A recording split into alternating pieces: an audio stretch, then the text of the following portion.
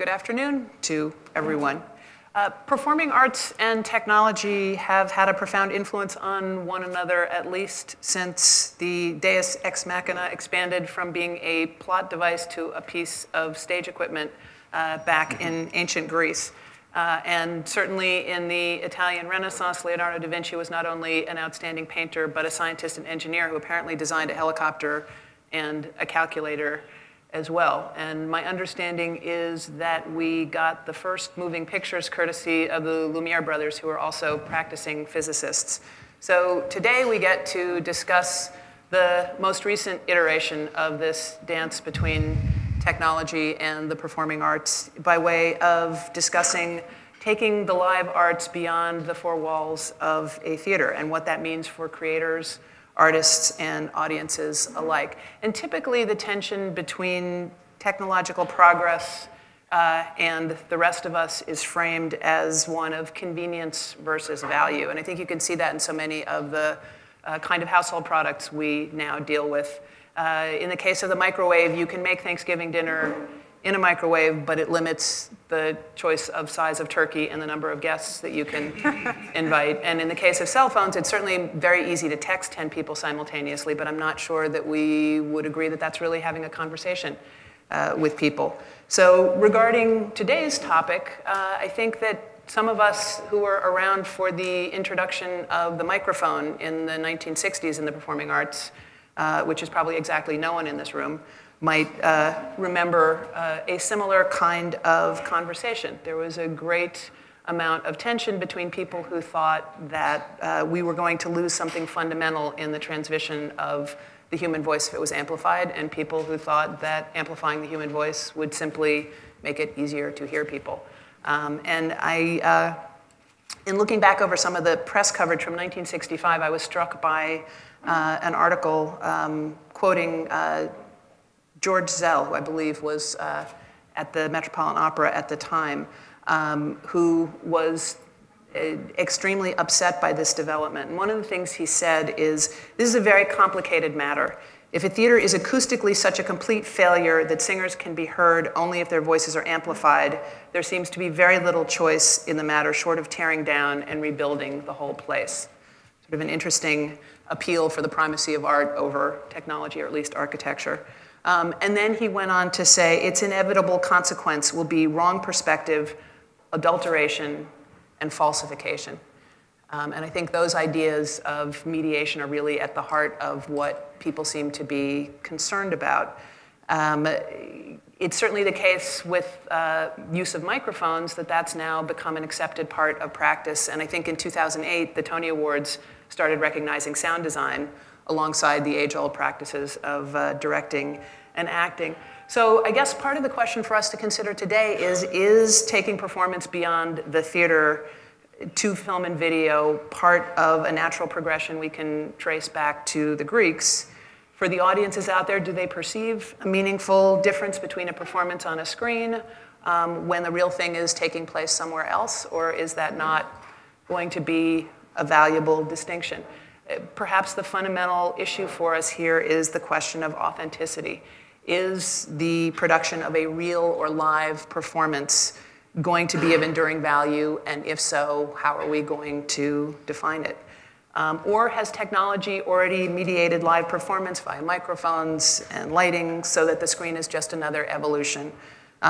Or again, is this a genuine revolution in the way we understand and receive performances? So today we're going to hear from three extraordinary innovators and thinkers in the area of arts and technology. Peter Gelb, the general manager of the Metropolitan Opera, which since 2006 has brought opera to audiences around the world through the Met Live in HD program. Jordan Roth, who is president of Jujamcyn Theaters, who has a long history of mixing mediums. You can see Bring It On the musical, which started as a film, and shortly The Heiress, which started out, I believe, as a short story in two of his theaters. And at 35, he's been called the future of Broadway. And Joanne Fillion, who is the director of creation, images, events, and lifestyle for Cirque du Soleil, who will share some of the ways that her organization, drawing on some of the oldest performance traditions in the world, is pushing the boundaries of live circus using technology.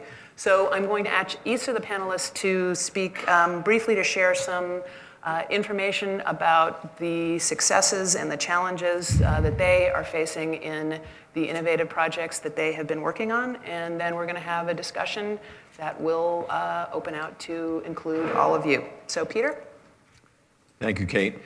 I'm a staunch defender of the ideals of the high art of grand opera.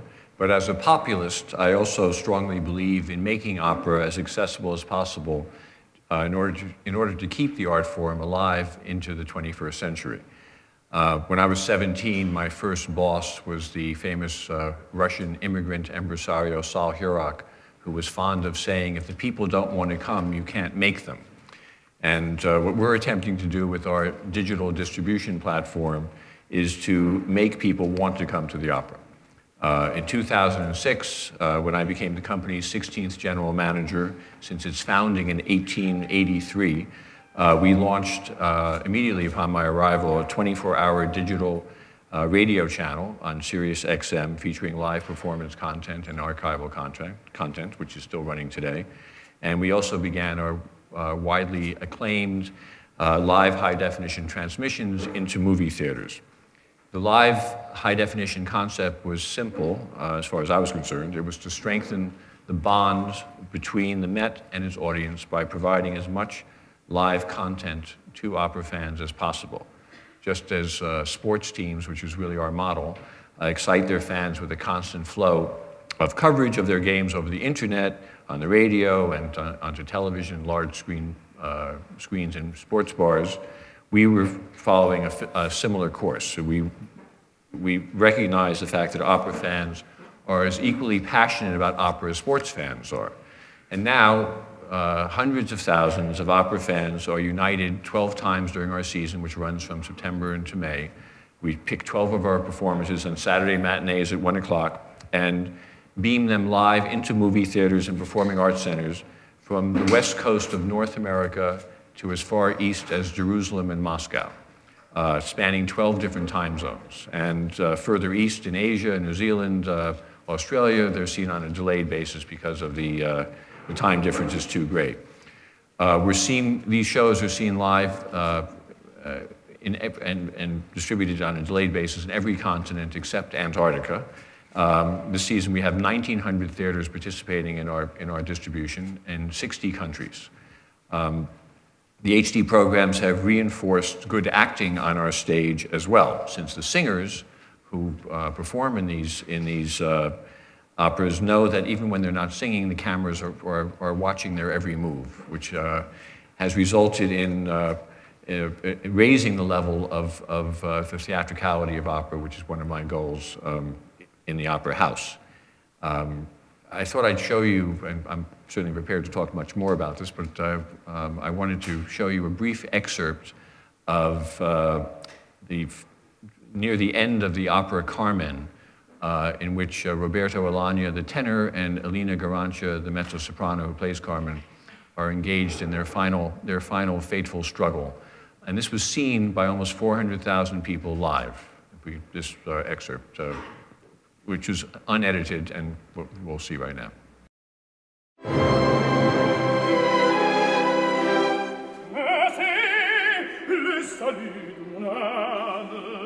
Je l'aurais perdu pour que toi,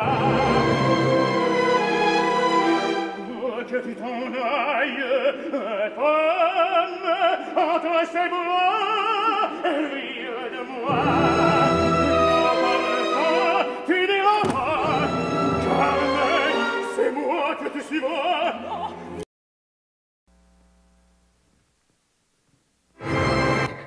Well, it works better in the movie theaters.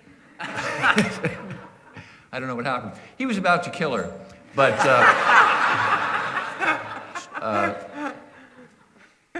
you have to wait for the next time we show it live. Well, technology does have its pitfalls. But that was seen, as I said, live by an audience of almost 400,000 people. And to date, more than 10 million people have seen these shows. Not quite as many Big Macs that have been sold, but it's a substantial sum. For opera today, there is an extraordinary resurgence of interest, I think, in it because of, led by these high-definition programs that have also influenced other opera houses around the world to try to follow suit. And I'm happy to discuss it further, but I don't want to take away from my fellow panelists and their introductions. Jordan? Thank you. Hi, everybody. So on Broadway, there's really two different ways in which film can take our performances beyond the walls of our theaters. The first is sort of similar to what Peter's talking about, filming the live stage show. Most recently, Memphis, the musical, was broadcast in movie theaters across the country. Legally Blonde, the musical, was broadcast live on MTV. Spike Lee made filmed the live Broadway production of Passing Strange. But this really has been happening with shows for many, many years. In the early 80s, I never got to see the original production of Pippin, but I fell in love with it by watching it. You're nodding, you watched it too. By watching its filmed version of the live stage show. The other way is feature films that are based on stage shows as their source material. So most recently, the movie musicals of Chicago or Phantom of the Opera, or this summer, Rock of Ages. And I think we would all agree that those feature films are different creative outputs than their source material. I would argue, though, that so too are the first versions, those filmed versions of the live stage show. To me, theater is theater because it is live. It matters that you are there. It matters that you are in the same room with the actors and musicians and feeding each other's energy. It matters also that you are in the same space as your fellow audience members and creating ultimately a community of witness. And it matters also for the fundamental project of theater. A performance without an audience is a rehearsal of the show. It is not the show itself. Different for a film. You can screen a film in an empty auditorium and it's still the film. You can have a painting in a closet and it's still the painting. Not so for me for theater, or really any of the live performing arts. So you can have the same elements, the exact same elements, the same actors in the same costume saying the same lines and the same set, but if you remove the live, it becomes something different. And this is, importantly, not a judgment. It's a challenge. The challenge to our artists to make that something different uniquely worthwhile. To take the elements that make film, film, and make something that you couldn't experience in the same way in the theater. Truthfully, though, whether that challenge is met or not, the fact that it is different, for me, means that it is complementary to the live experience and not competitive, both economically or artistically. If you love the filmed experience, you will love it will make you want to see the live experience more, not less. And for me, that's actually true not just of of filmed stage shows, but really of filmed storytelling in general.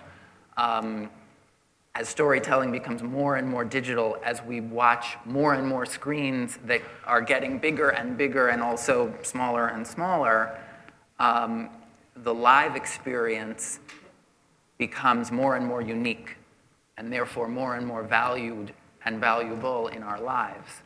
We want to be a part of that community of witness. We want to be a part of that energy exchange.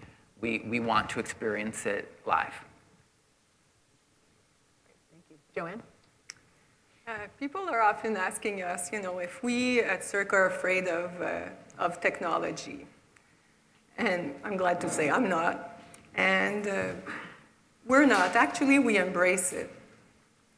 The thing is, technology is a tool like any other tool, and it all depends on what you do with it. And if it's there to serve a creative purpose, a creative vision, if it's there to amplify emotions, if it's there to transport people into another world, or just to make people live an experience that is different than what they've experienced before, then it's completely, it's great actually.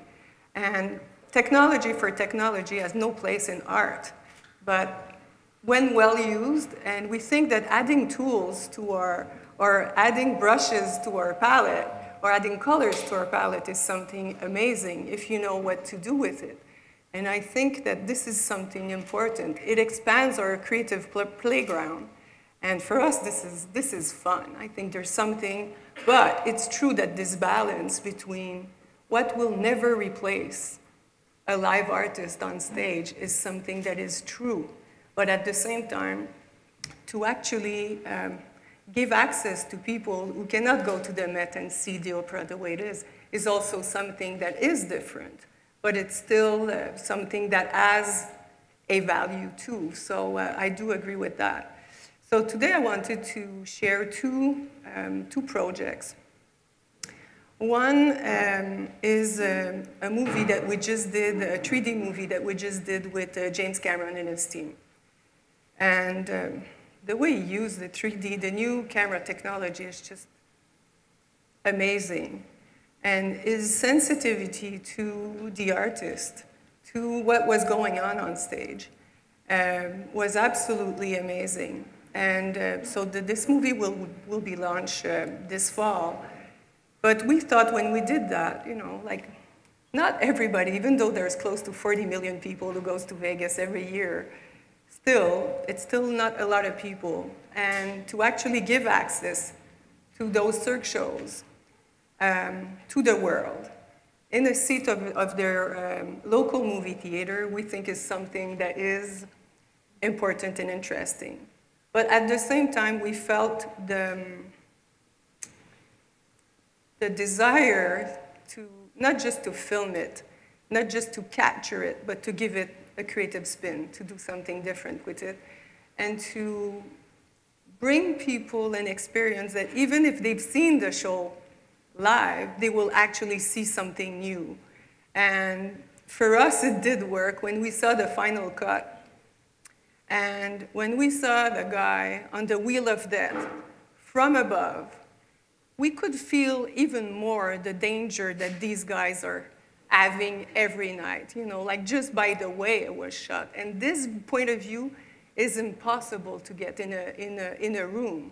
So this is also something else that we thought was interesting.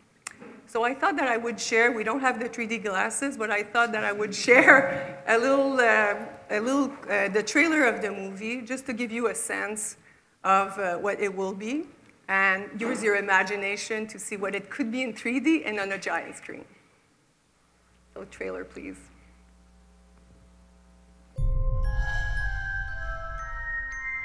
Everyday life can sometimes seem ordinary. So it's natural to crave something more. To hunger for something that you can't describe. As it turns out, all you have to do is step inside.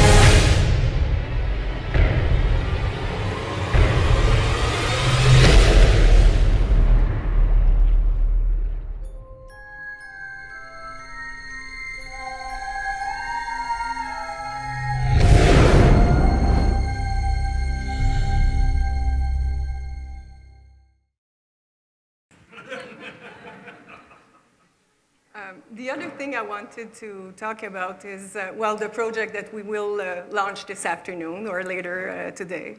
In this case, it's a complete new experience that the web technology was capable of, allowed us to do. And I don't want to say too much about it because I want you to stay and to come this afternoon to see it.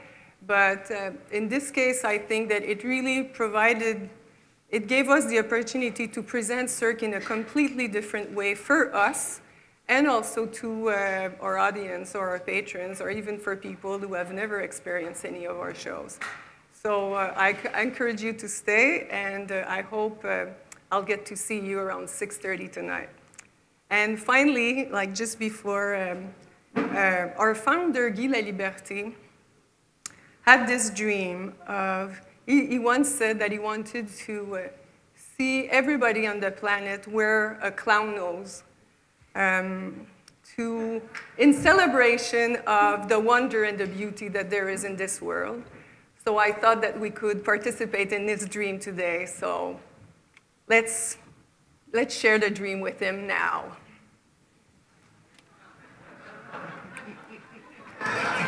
So here's yours.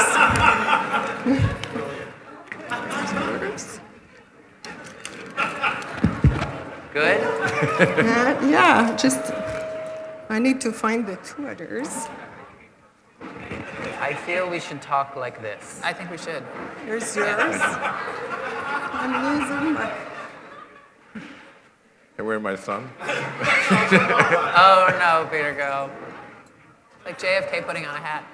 And of course, I want to immortalize this with a picture. Thank you.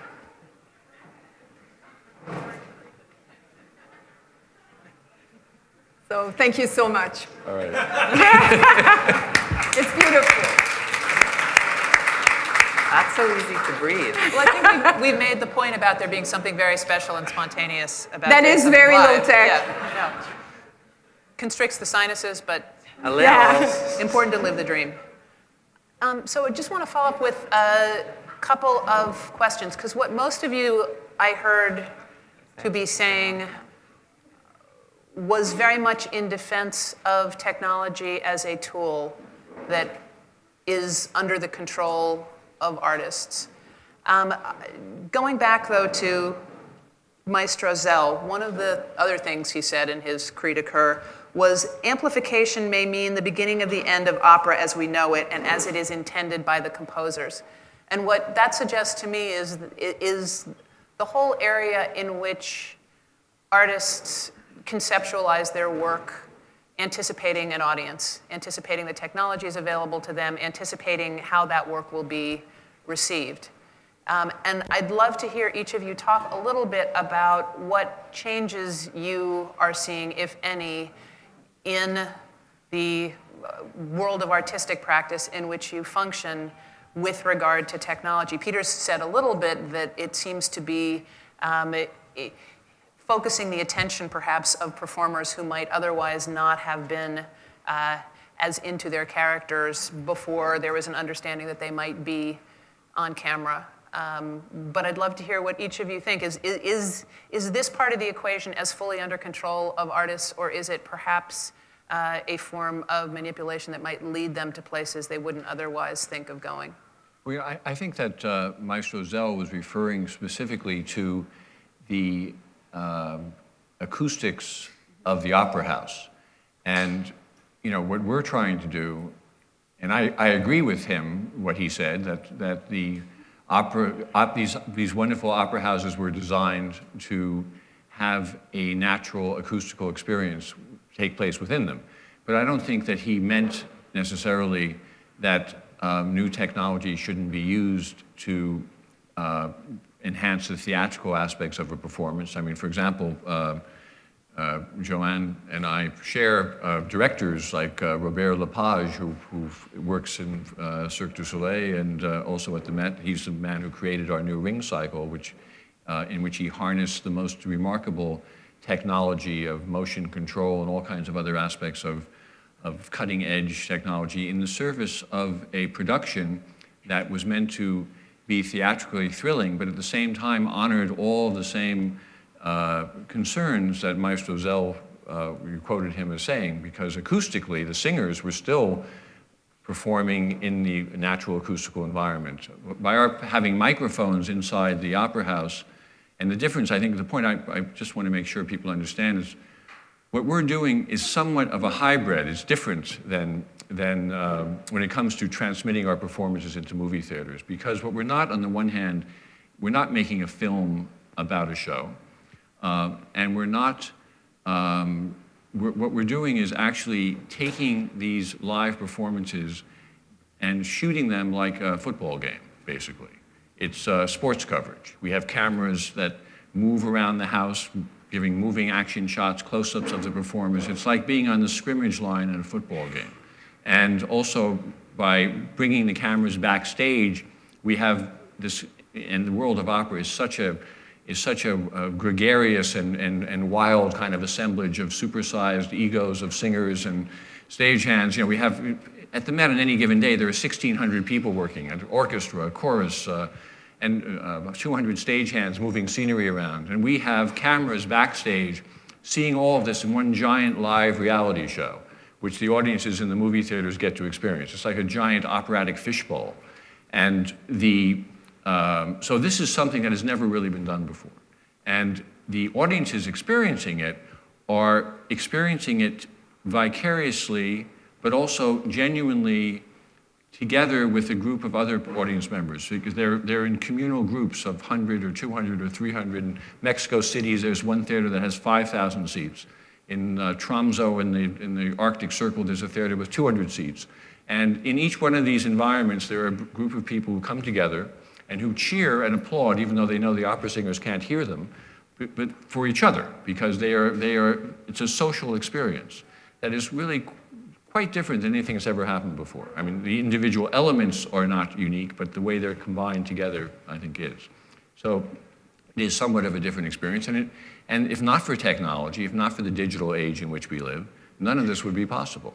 So I think all of us agree that harnessing technology for good artistic purposes is the right way to go.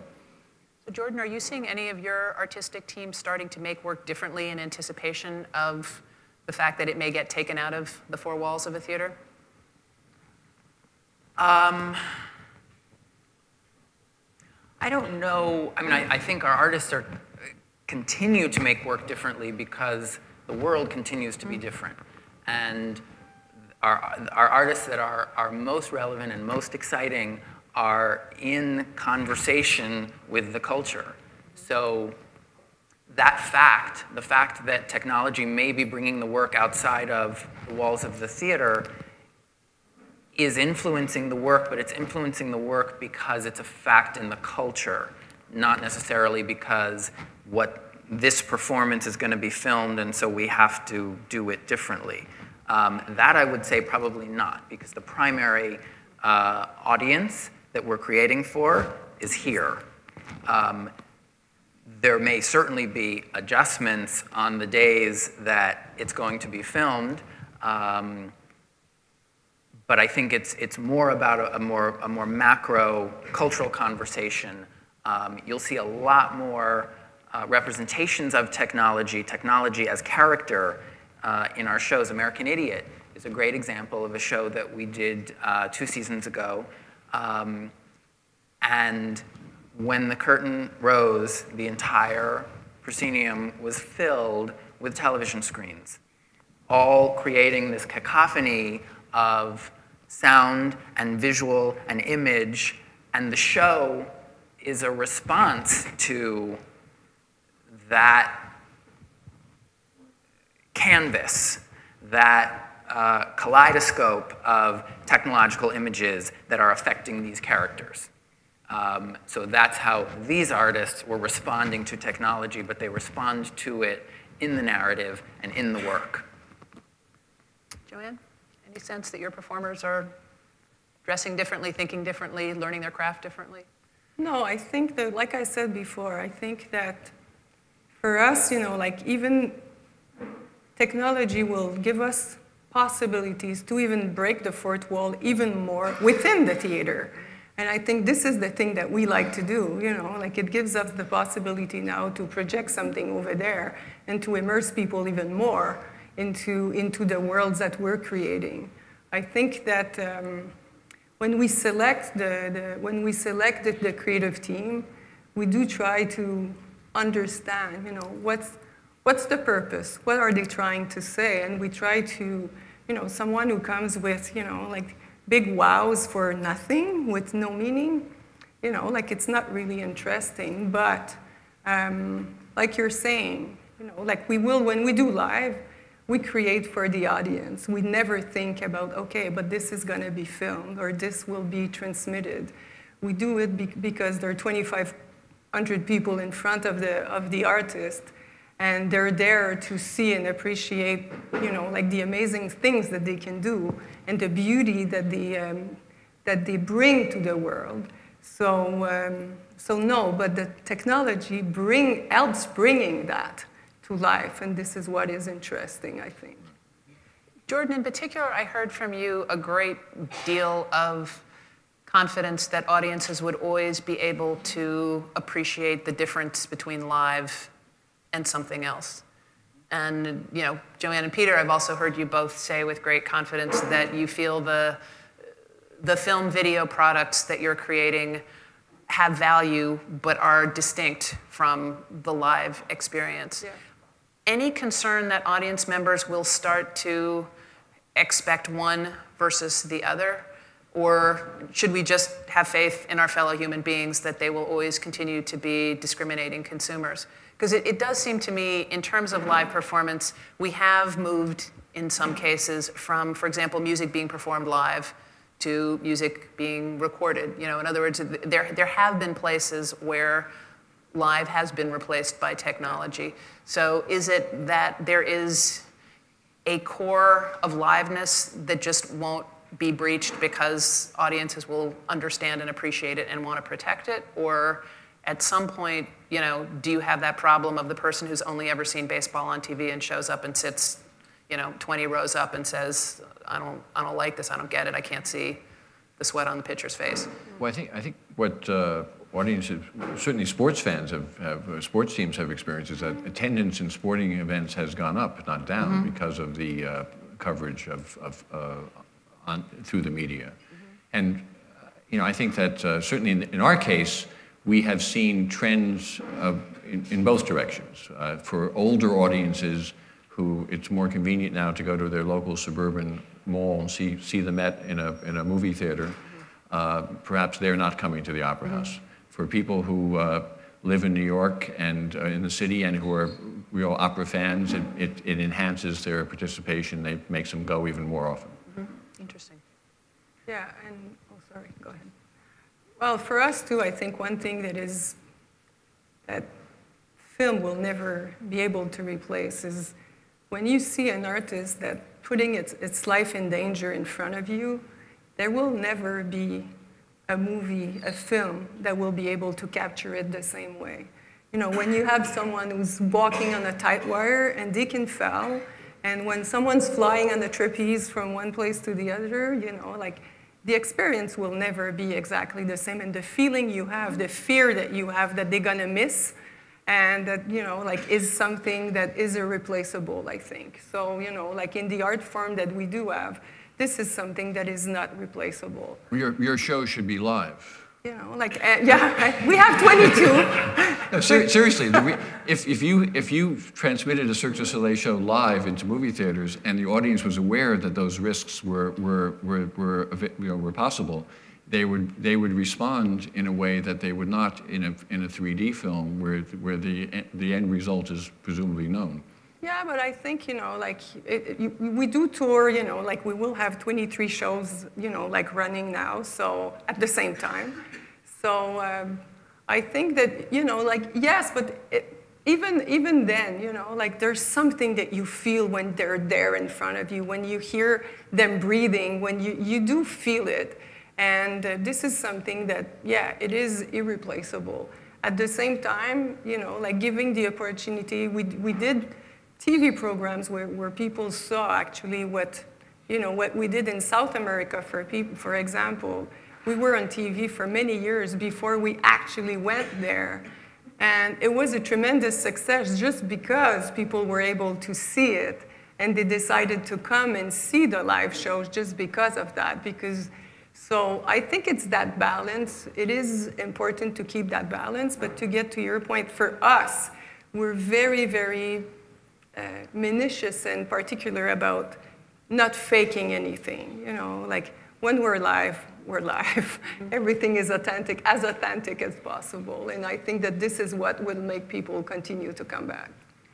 I think it is, as you were saying, it is a faith in our audiences and in the wisdom of the audience, but it's also a faith in our artists, that they will continue to mine the riches of the live experience and continue to mine the riches of the filmed experience, and continue to use the technology and the liveness to their respective advantages. So art really is religion because it's all about faith. Amen. All right. Any questions from the audience for this extraordinary group? I think I see someone over there. I don't know if we have a microphone for you or if you just want to speak loud.